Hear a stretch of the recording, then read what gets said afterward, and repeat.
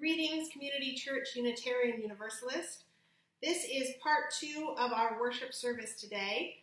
We did most of it on Facebook Live this morning, but had some glitches. We were resilient and we kept going, but I wanted to re-record some of the readings and the sermon that kept getting broken up. So apologies that we won't have all the music that was pre-recorded. I'm hoping to just share that later as well. But for right now, let us begin again in worship for part 2.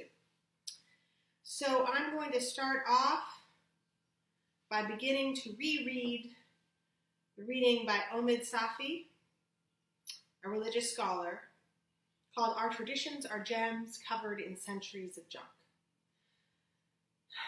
Yes, there are real jewels in each of our traditions, and they are all covered in filth and junk that is centuries old. In some ways, the jewels shine today as they have always shone. There's a light that's too bright to be put out. At the very same time, the filth of racism, tribalism, nationalism, colonialism, classism continues to cover the jewels. There is a jewel inside our own hearts. That jewel, the inner divine knowledge, also shines so bright. It too has to be purified from the filth of egoism, sexism, and greed. Let us wash these jewels, you and I. Let us rinse these jewels, you and I. Let us polish these jewels, you and I. Let us be in awe of our own inner light, you and I. We dive and keep diving into these oceans, picking out dirty jewels. We curate these jewels and think about which jewels, which stories, which teachings, which practices are worth passing on to our children. So many are.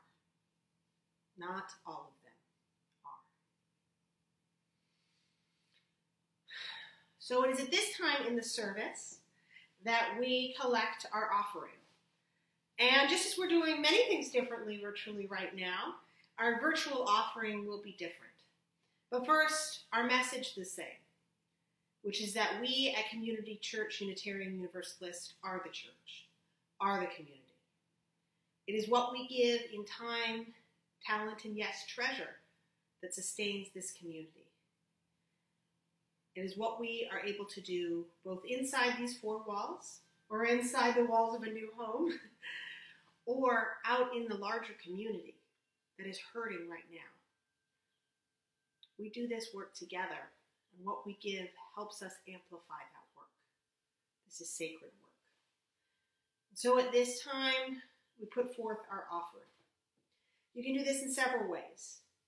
1, text 504-370-2659 and put in the word give.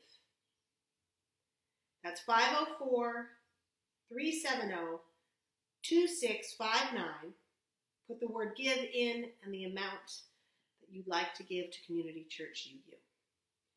You can also go online to our webpage at ccuunola.org, where we will have an online giving link. Or, very old-fashioned way, you can send it a check to our church address. So we're not sure when we'll be able to pick those up honestly, but we want to thank you for that gift as well. And so, I thank you for all that you do and all that you are in our church community. That is a true offering. Our final reading for today is The Source of Self-Regard, Wisdom in the Age of Information by Toni Morrison. In all of our education, whether it's in institutions or not, in homes or streets or wherever, whether it's scholarly or whether it's experiential, there is a kind of progression. We move from data to information to knowledge to wisdom. And separating one from the other, being able to distinguish among and between them, that is, knowing the limitation and the danger of exercising one without the other, while respecting each category of intelligence, is generally what serious education is about. And if we agree that purposeful progression exists, then you will see that it's easy and it's seductive to assume that data really is knowledge, or that information is indeed wisdom, or that knowledge can exist without data, and how easy and how effortlessly one can parade and disguise itself as another, and how quickly we can forget that wisdom without knowledge, wisdom without any data, is just a hunch. So if we chart the brilliant Toni Morrison's progression of wisdom in the age of information, right about now, with the uncertainty around the coronavirus pandemic, who has it, how long we've had it here in the States, how long we'll be isolated, I'd say if it's data, information, knowledge, wisdom, we're somewhere between data and information, if that. And perhaps I'm alone in this, but I find myself in this moment fixated on the data. If I look at the New York Times coronavirus map one more time, I think my head will explode. But it's such a need for some of us now, for control, for any semblance of making sense of how we've gotten to this place so quickly, of confusion around once vaunted systems being brought to their knees as a country and a world by one illness. And I don't pretend to know at this time what the movement from data to wisdom, encompassing all the steps in between, will be. What we as a country and state might be able to learn, or not, about public health needs. The lessons we might take, or not, about what community can look like. The changes we might make, or not, in a capitalist system that seems to be leaving so many people, particularly the folks who are the lifeblood of New Orleans, in the service, music, and now healthcare industries, to fend for themselves. But like the Stolpersteib, the stumbling block or discovery that Rebecca Solnit references as artistic reminders of the atrocity of the Third Reich, a regime essential to remember but not memorialize, each step we take right now in this health crisis, and each stumble we make, and we're going to have many stumbles, could also be a discovery. And none of us may be ready for wisdom just yet. Some of us are mourning loved ones who have died. Some are ill or at risk. Some are worried about where their next meal is coming from. All are adjusting to a new way of being in the world. But I do hope we're ready to pay attention, and in the future to remember what is really happening. The hospital systems that are already overloaded, the tenuous nature of our economy, the lack of care for elderly patients and working parents alike, and also the homegrown online fundraisers for our community members, from hotel workers to musicians, the neighbors who yell across the street to say hello from their porches, as if we didn't do that already. The folks you feel compelled to call that you haven't spoken to in a while. Each of these parts is full of information that if we remember, truly remember, might in a few months lead to some knowledge and perhaps one day wisdom. How we work, how we are now. What changed for the worse? What may even be a little better? Wisdom enough, perhaps, to change some things that truly need to be changed in this country. But before we can get to the big picture, like a coherent federal response, yikes, that did not happen, let's start first in a seemingly unmanageable time with something a little more manageable. Someone a little more manageable. Us. So I'm going to make a broad statement here. We Unitarian Universalists, on the whole, like some semblance of order. Not overly structured, but for example, a lovely order of service, a map of where we're going together in worship, can be a real comfort to some of us. And sometimes we perfectionist UUs will push ourselves and each other to achieve that order in every part of our church lives. A board report, a spreadsheet, along with, of course, spiritual and intellectual sustenance.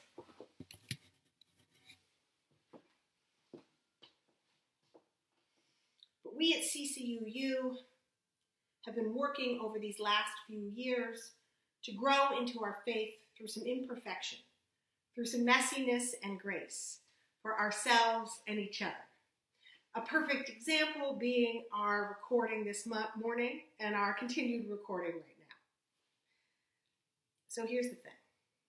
At this moment in time, especially, with so much anxiety and uncertainty, I ask you all to give yourselves some grace. Be real messy if you need it. If getting dressed at the normal time each morning as a ritual works, which it kind of does for me, then I say do it.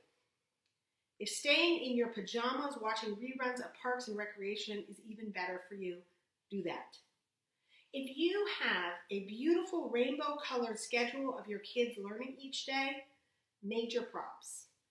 If that schedule dissolved into cuddling and watching movies at 1 p.m., recognize there's a need there too, to hold those we can very close. Cry a lot if you need to. Get weird in your house if you want. But most of all, be gentle with yourself. We all want to react understandably in this time. We want some semblance of control. This last week, I attempted to become a full-time AV tech for our church. With the guest minister, I wondered, do I cancel worship, but because my tech skills are subpar at best, turns out that's not why you hired me, or do I messily try to make it work? I, along with our amazing staff and a worship volunteer at CCUU, made it happen. Yes, the audio was garbled, the experience eerie, and an almost empty sanctuary.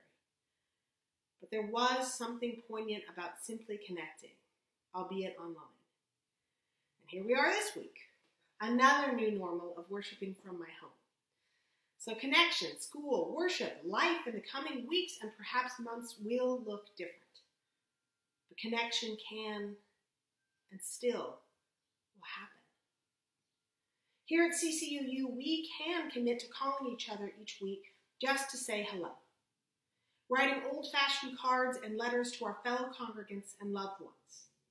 P.S. Make sure to email me at minister@ccuunola.org if you want to help make that happen. We can drop off groceries to help those out of work or who are increasingly housebound. We can try out new technologies that are confusing and also allow you to see the face of a beloved friend. We can ask for help, too. A friend this week and a neighbor who does audiovisual work professionally has spent countless hours helping us at CCUU figure out how to make our recording better, simply because I mentioned how out of depth I felt. We help each other. We don't demand perfection.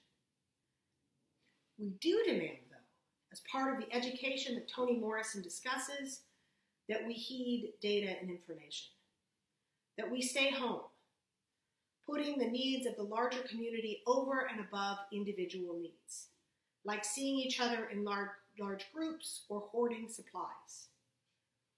Listen, we're all going to need faith in the coming months. Faith that however long this goes on, isolation, the virus, economic downturn, kids out of school, folks out of work, we will endure. As a whole, we will survive. And survival can't be where our wisdom ends. Because this moment in history, in the grand scheme of things, could be seen as just a stumbling block we briefly trip over. We feel the effects, mourn the dead, some of us shaking our heads at what we did wrong, a few others in leadership attempting to rewrite the truth, declaring our U.S. response perfect, and keep on moving. And in this falsely idealized scenario, that stock market rises like a phoenix with some imaginary and beautiful green line. All is well. But What if we stay in our stumble a bit? Remember what we needed in this time, what we missed, what we did, and why that matters. Discover something about ourselves and the direction this country has been headed over the last few years. Individualism, capitalism, a lack of social safety net. Perhaps we might actually gain some wisdom to do things differently, to be different. Because I fear if we don't, our stumbling blocks will become larger and larger, closer and closer together. We have discovered in this moment just how tenuous our capitalist system is. That food insecurity is just one paycheck away for most people. That as one of the wealthiest countries in the world, we are struggling to test for viruses and treat people's health, to care for our folks. Folks who have had a social safety net ripped out from under them over the last generation. That perhaps humans' continued encroachment on the natural world is having repercussions with newer, different, and dangerous viruses. Our reading today from religious scholar Omid Safi asks us to find the jewels of our religious tradition while also recognizing just how much junk comes with them as well. Us UUs rightfully tout our sacred work in the civil rights movement, something I'm going to preach about next week. But we don't often like to bring up just how many Unitarians and Harvard scientists did some initial research for what became the eugenics movement, which supported a woefully ignorant, racist agenda used by the Nazis in the Third Reich. Our identity is so tied up with one thing, freedom-fighting UUs, that we almost feel as if it's a betrayal to recognize something else too. But have you ever really learned or grown by simply acknowledging what you already know or choose to acknowledge? Of course not. Our education often starts at painful realizations, hard realities. To reach any sort of jeweled wisdom, we have to sift through a lot of junk. Right now, there is so much junk. People are sick and hurting and scared. And some, not all of this, was avoidable. We have to acknowledge that reality. We cannot turn away. Not now, not in a year's time from now. But in a year's time from now, there will be other things we remember too. Little things in what seems like a big, overwhelming moment. Like how many of us are heeding the science and health recommendations. The sacrifices we are making and will make to support the larger community. How we are showing up without being physically present. What it means to care for your family, your neighbor, your fellow congregant, when caring involves social distancing. The other day, me and my son were FaceTiming with my son's godfather, who lives across the city. As we kept talking, and his godfather kept creating any number of weird, uncanny emojis, to Sebastian's delight and to my horror, I kept needing to interrupt our conversation, to yell across my porch at folks in our neighborhood. Checking in as one neighbor went to work as a nurse, another chasing after her kid, biking down the street, another waving and honking from her car. Dang, you really have become a New Orleanian, he said. Yeah, I guess I have. And the fact that we don't need to congregate en masse in the streets of New Orleans to be a New Orleanian, that's telling. Hopefully months from now, we'll have some semblance of normal again. We'll get to give a hug when we see a friend or loved one. Dance in the streets closer than 6 feet apart. Go to a movie. But hopefully, too, we'll remember all sorts of things. What it was like to be afraid if we got sick and couldn't be cared for. What it sounded like when we took walks and no planes were overhead. Who were the helpers in this time? Who took advantage of the situation? Who failed to lead? Who surprised us with their caring and compassion? In our jewels and our junk, our stumbles and our discovery, that's where our wisdom will lie. So we can then imagine a different and changed world that we will then have a hand in changing. where people are taken care of, no matter what their stock portfolio, where we as a community do hard things in the short term for the greater good in the long term, recognizing that we are interdependent rather than simply fiercely independent. Because right now we have that choice.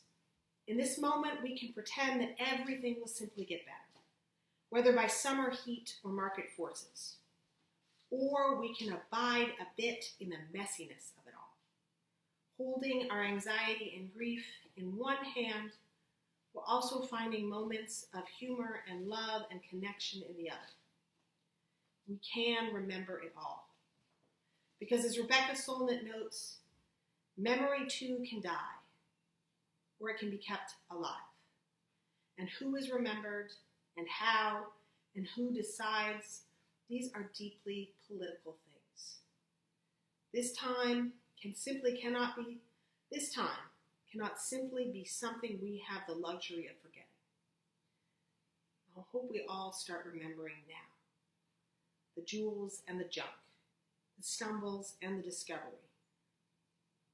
Our education begins now. My prayer is that this remembering moves us toward becoming a more loving, compassionate, caring people in our lives, in our church, and in our world. Amen. We will now move to our benediction by Pema Chodron. When things fall apart, heart advice for difficult times. Nothing ever goes away until it has taught us what we need to know. If we run 100 miles an hour to the other end of the continent in order to get away from the obstacle, we find the very same problem waiting for us when we arrive. It just keeps returning with new names, forms, manifestations until we learn whatever it has to teach us about where we are separating ourselves from reality, how we are pulling back instead of opening up, closing down instead of allowing ourselves to experience fully whatever we encounter, without hesitating or retreating into ourselves. As we move forward in this week as a community of care and connection, even amidst being physically apart, I hope that we continue to discover and explore and be gentle with ourselves and each other. And I hope, too, that we come back together next week as we continue as Community Church, Unitarian Universalist. So as I extinguish our chalice, I remind us that I am not extinguishing the love in our hearts, the community we build, what we do together. That remains always for us together.